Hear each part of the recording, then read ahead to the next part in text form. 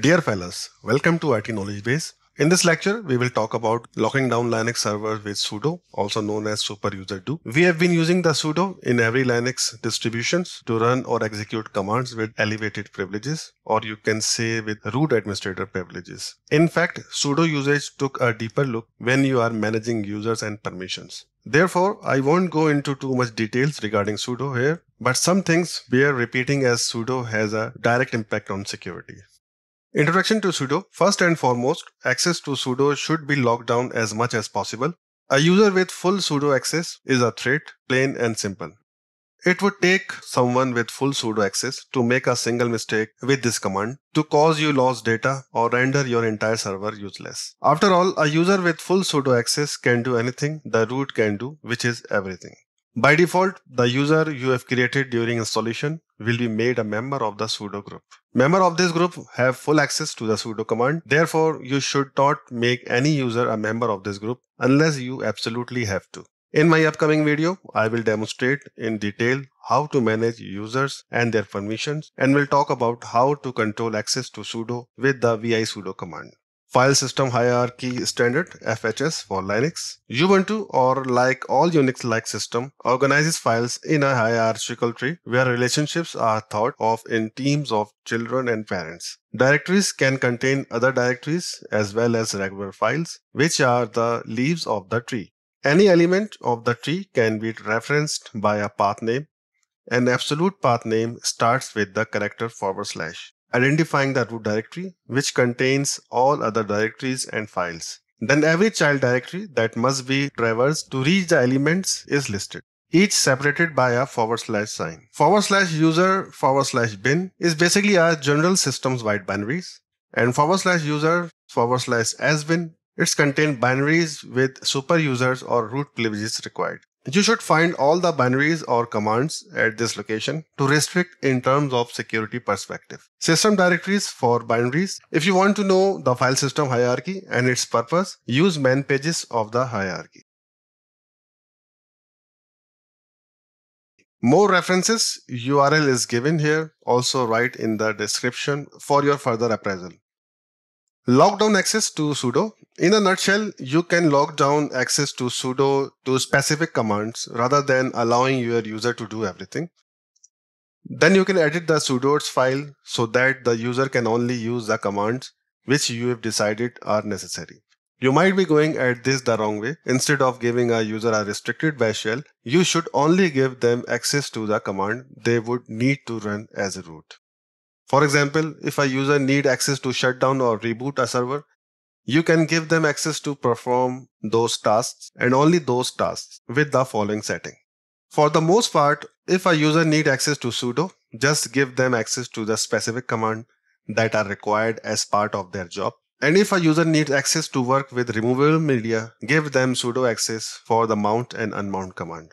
If any other user also need to be able to install a new software, give them access to the apt suite of commands. And let's say we want to give them permission to use only the ls and the cd command. Give them access to the on the server. In order to do this, we will need to edit the line to look like this and so on. A fewer permissions you give a user, the better. Now test some users and make sure they are not able to execute commands other than those they have permitted. Test user 1 to make sure this user is unable to update the Linux box and unable to mount the CD-ROM drive.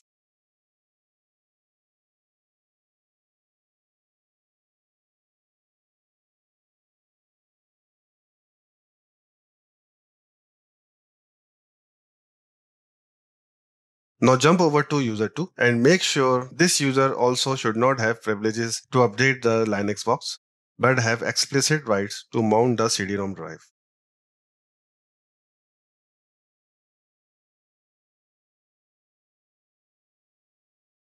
Test user 3.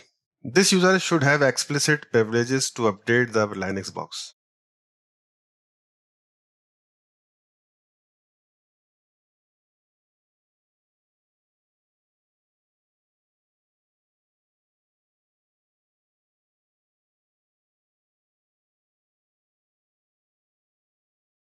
Now you get the idea of how to restrict the users through the sudoers file. This goes all the way back to the principle of least. Although most of the information in this video is not new to anyone who has already great in-depth knowledge in managing users and permissions, sudo access is one of those things a lot of people don't think about when it comes to security.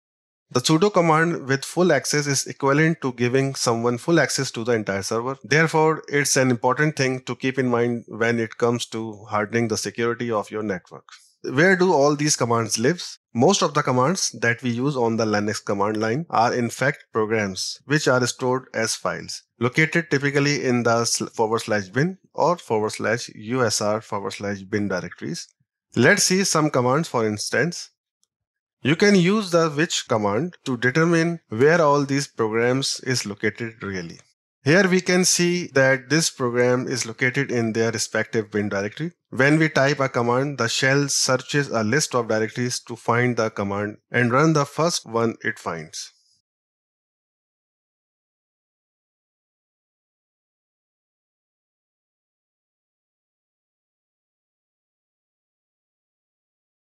Alright, in this video, we looked at the way in which we can harden the security of our server. A single solution can never give you an all-inclusive list of all the security settings you could possibly configure, but the examples we worked through in this video are a great starting point. Along the way, we looked at the concept of lowering your attack surface as well as the principle of least privileges. We will also look into securing OpenSSH in our upcoming videos, which is a common service that many attackers will attempt to use in their favor. We will also look how to configure fail to ban, which is a handy daemon that can block other nodes when there are a certain number of authentication failures. Alright, that's all for the now. I am hoping you have found this video informative. Thank you for being here. I will see you in my upcoming future tech video content. I look forward to join you through this lecture. If you want to see more awesome training content, make sure you click that subscribe button. Click it so you don't miss it. Thank you.